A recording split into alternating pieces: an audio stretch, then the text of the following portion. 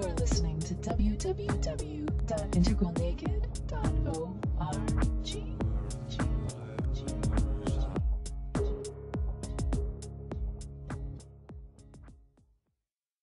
Well, yesterday, Mark asked me to think about this question of what is evil. So I thought about it from my own just personal experience and actually came up, Ken, with what you said here at the end, that an evil act is something someone does to a being that they have no connection with, no sense of feeling for, no empathy, no relationship, that's been completely objectified and put outside. And interestingly, in my own spiritual development over the last few months specifically, and really witnessing it here this weekend at the Integral Spiritual Center event, what I keep seeing is how I put other people outside of me, even people who are here in my fellowship. And that is really my growing edge as a spiritual journeyer, is seeing those places of judgment and defense, and instead really getting curious about the we with everyone, with absolutely everyone. And I think that as I've done this and continue to do it and hit all of these places of walled offness, really genuine tears come forward as part of that opening. And also I see that it's often my own suffering and the suffering of other people that is what I'm walling off. That's really what it is. I mean, I don't want to feel it because it's just too raw, too weird, let alone the 20 million people.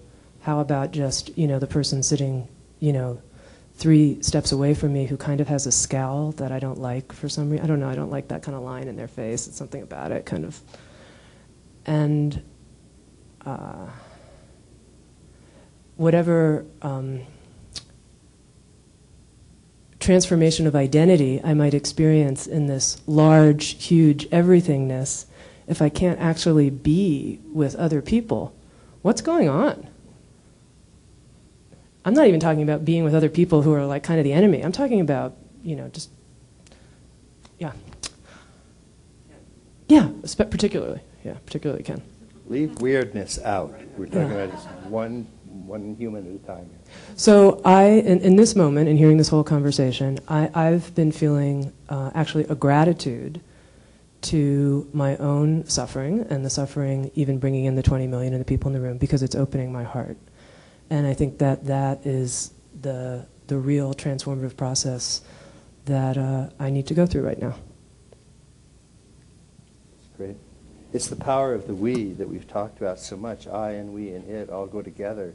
And for those of you in the Buddhist tradition, for example, Buddha, Dharma, Sangha, if you actually do that right, Buddha is the ultimate I, or transcendental I, and Dharma is the ultimate it, or suchness of everything that's arising moment to moment. But Sangha, really understanding that we, is extraordinary. It's fairly easy to enlighten the I and the it. But again, try that person sitting next to you, that, like Tammy's talking about, you don't even like the scowl on their face. You're enlightened, but not that dip. So I think the we is something that all of us have learned so much this weekend, because the we that was generated was so extraordinary. And we want to open this up. Incidentally, the only reason we had it kind of closed at the beginning was just really so everybody could let that we develop to these different lineage minds. And we all came away from it changed, just not because we talked about integral, or not because we had some theory we put forward. We didn't do that. We just sat here as a we, and it changed us profoundly. We were all changed, don't you think? David? Yes? Tammy used this great word, which was curiosity. I just wrote that down. I just want to curiosity, to be curious about another person. So maybe just to offer that, just to reflect, just to say, just repeating what Tammy said, not adding anything, just to reflect that back as a spiritual practice. And Rorty talks about curiosity, right? Just to be curious. At the beginning of a spiritual practice and creating the we might be just to get in touch with curiosity about the person sitting next to me. And it's about curiosity. So that's one, and then I'm going to flip it over to David, And just Fred's, the second thing, just to reflect back what Fred said, Fred didn't tell us, so I want to begin to really clear, because his last sentence was really important because it changed everything. Fred didn't say, right, okay, therefore, there's no hierarchy. We can have no idea what's evil in the world. Right? We can't act. He didn't say that at all. He said, let's hold the paradox of needing to make judgments in a real world and of the mystery, and let's hold the paradox together. That was a big deal. This is just about the word curiosity. It has a bad press because it's sort of nosiness. You're curious about somebody.